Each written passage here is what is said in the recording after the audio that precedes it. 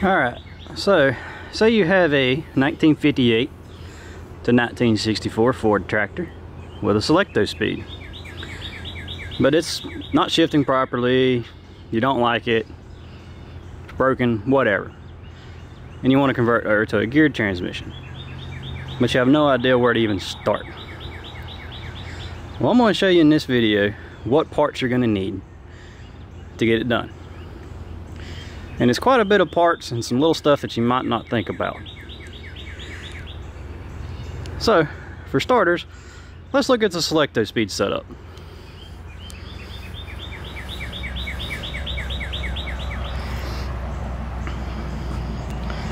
Okay, so here's our Selecto-Speed transmission. Now, I'm not going to go into why you'd want to change it or not. Me personally, I just don't like how it jerks. You may have another reason. But obviously the big part that you're going to need is your transmission. Yeah, you can choose either a 4-speed, 5-speed, or 5-speed with a live PTO. It's up to you, whatever you'd like, whatever you can find. Well, the next thing you're going to want is a left side running board, and I'll tell you why here in a few minutes. Next thing you're going to need is something to hook your new transmission to your engine. This is the Selecto-Speed flywheel and clutch setup. The dash you can change if you want. Next thing you're going to need is a PTO shifter, since a Selecto-Speed is up on the dash and you'll no longer have that option. Speaking of the PTO, you're going to have to change the PTO shaft. And I have a pinion gear sitting there, and I'll explain that here in a second too.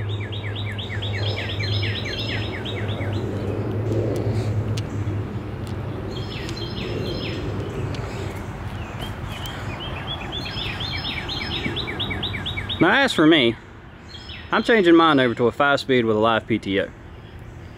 And there's a couple of reasons I did this. One being I have an H61 and I really like that transmission. The second being I was able to get this transmission and a new clutch. Pretty cheap, actually. Because that clutch has been sitting on the shelf for quite a few years and I got it for almost half price. So everything just happened to magically fall into place. But you will need a new clutch and a new flywheel. Like I say, dash is optional. You will need the running board, your PTO shifter, and then the PTO shaft. Now these other parts here are your brake lock setup. You may or may not need those. My tractor, being a 4000 row crop Selecto-Speed, didn't have parking brakes, so I had to buy a set. I would highly recommend you do that, because a Selecto-Speed has a park gear, but a geared transmission doesn't. So if you hop off the tractor and leave it out of gear, it might roll away on you, and it might not be a good result. And of course there's our pinion gear.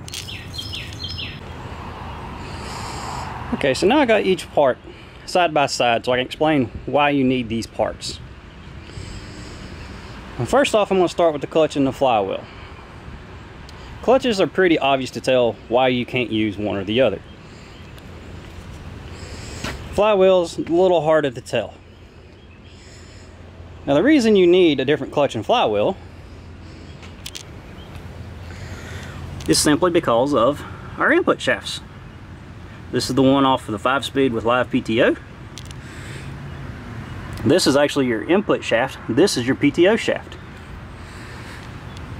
And then there's our little shaft on our Selecto-Speed. So as you can see, they're different. So you can't use the same clutch. Well, different clutch, different flywheel. Okay, next up is the dashboards, steering column cover, whatever you want to call them. The only difference here is the Selecto-Speed one on the left has the big cutout for the Selecto-Speed shifter. They have the exact same holes and everything in them, so it's more cosmetic more than anything. You can weld a plate over it, bolt a plate to it, or just swap them. Which me, I'm swapping it.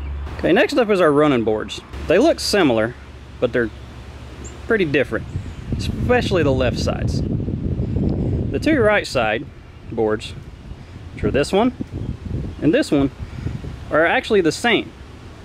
The difference is the front mounting bracket. The on a Selecto speed,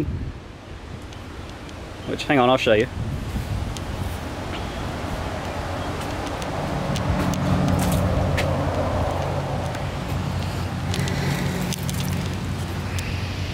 On the Selecto speed, right here is where a running board would typically mount. However, due to this little guy right here, you cannot run the bracket because the bracket would be flat and then come over. So instead, Ford made this little boss down here, right there, to bolt the front running board to. So the board is the same, you just have to change the bracket, because this is only on the Selecto speed. And there's the proof of it. So the running board will mount right there on that little triangle.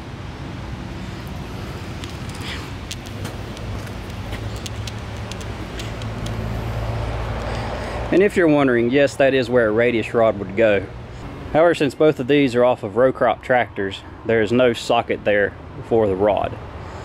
Yes, the socket just bolts on, but there's short studs on the new transmission and nothing on the Selecto speed. And there's a look at the two brackets side by side.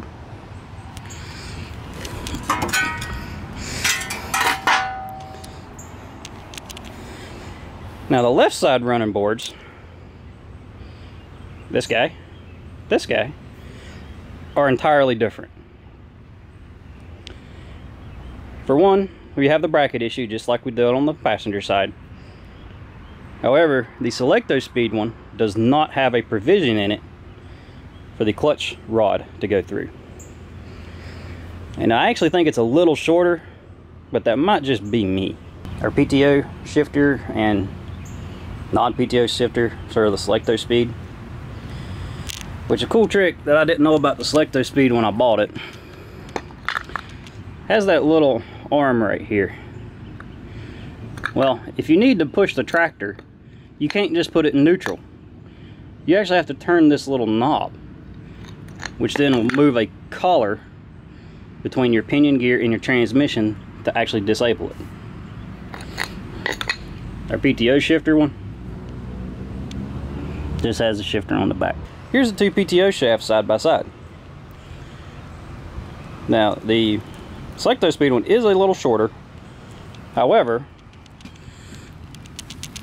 it has this collar on it. This collar goes on the end of the transmission and splines between your PTO and your PTO output shafts.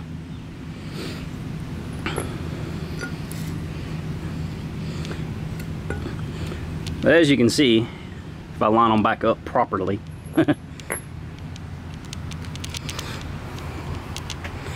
both of our mounting flanges and our seal surface and bushing surfaces line up. So there's two different PTO shafts, so just keep that in mind if you ever need to buy one, and be sure you get the one for the right transmission, whether it's a geared transmission or a Selecto speed transmission. Okay, now here we see the rear of the transmissions. Now this is where stuff gets a little blurry and people get confused on this. As you can see, we have two different splines here, and then these two are our PTOs, which I already discussed, showing you the shafts. These two, which are our drive shafts, is where people get confused and mess up. All Selecto speeds have this fine spline output shaft. Your pinion gear will also have this if you have a Selecto speed, and some of your later model gear tractors will have this as well instead of the coarse spline. So we have this shift coupler here, which is what disconnects our drive line, using a little shifter plate right here to take it in and out of gear so you can move your tractor. On our 5-speed, we just have a coupler. I actually think they refer to that as the drive shaft. And on this output shaft for your 5-speed transmission,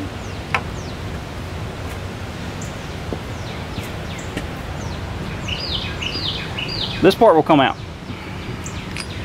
Now, if you can find the output shaft with the 23 spline end on it from where they did that production change run, this is all you're going to need. It's this and your coupler in 23 spline. But that's if you can find one. Since I was unable to, have to change the rear pinion gear. Both of these pinions are identical with the exception of the spline count. The 23 spline is what was in the tractor, which matches our Selecto speed. The 10 spline will match our 5-speed. Well, since these two are identical, all I have to do is swap them over. But with that being said, you need to make sure that you get the correct one for your tractor, because the 100s or the 800s have a bigger ring and pinion in them than the 600s, and I'm not sure on the row crop. I almost want to say the row crop has a 600 ring and pinion, but I'm not sure, so don't quote me on that. So just try to find one similar to your tractor. Like I say, mine was a 4000 row crop. This transmission can come out of any 100 series tractor. Mine just lucky ended up coming out of a 961 diesel, which is basically the same tractor I have. And my pinion come out of a 960, which would be a gas motor, but it's still a row crop. And of course, it will spline in. So that's pretty much all the parts that you're going to need.